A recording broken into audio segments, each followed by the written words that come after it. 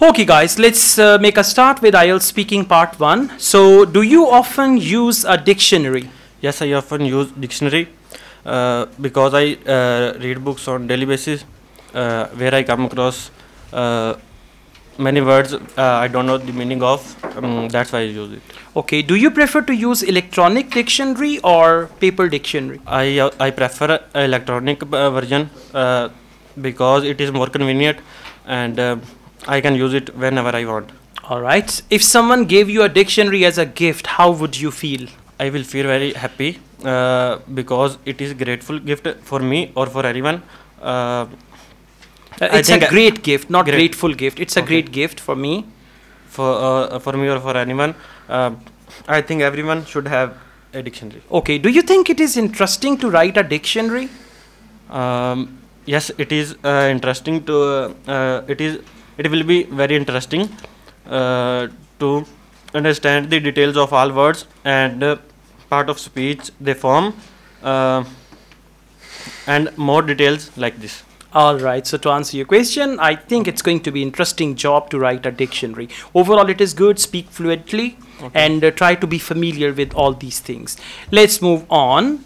Which mobile application do you use if it is not personal? I use numerous. Sorry. Start again? Huh? Okay. Which mobile application do you use if it is not personal? I use various kind of application like I use Telegram for usually sending message to my friends and family. Apart from that, for entertainment purpose, I mainly use Netflix and YouTube to relax myself, and moreover. You feel relaxed after watching Netflix? Yes, of course. Okay, okay. All right. Let's. Moreover, still moreover. Yes.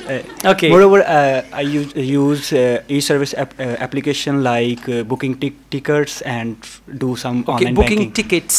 Booking tickets and online banking. All right. Which mobile applications are popular in your country? Well, in my country, like Snapchat and Instagram are most popular in my country. On that platform, people usually share their crucial time and their picture.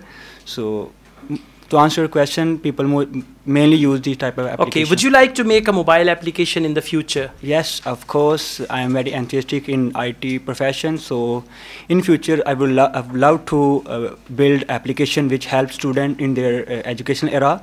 Apart from that, I also made application. I will make an application. I will also make application which help a particular student. Those are preparing for IELTS. Those are preparing for IELTS. We'll make IELTS application, okay? Yes. You and I. But what about Netflix relaxing you? Then what will you do? So these are complex to. Okay. So we'll add some Netflix clips as well in IELTS, okay? Good. Okay. Thank you. Good job. Thank you very much. Keep it up, okay?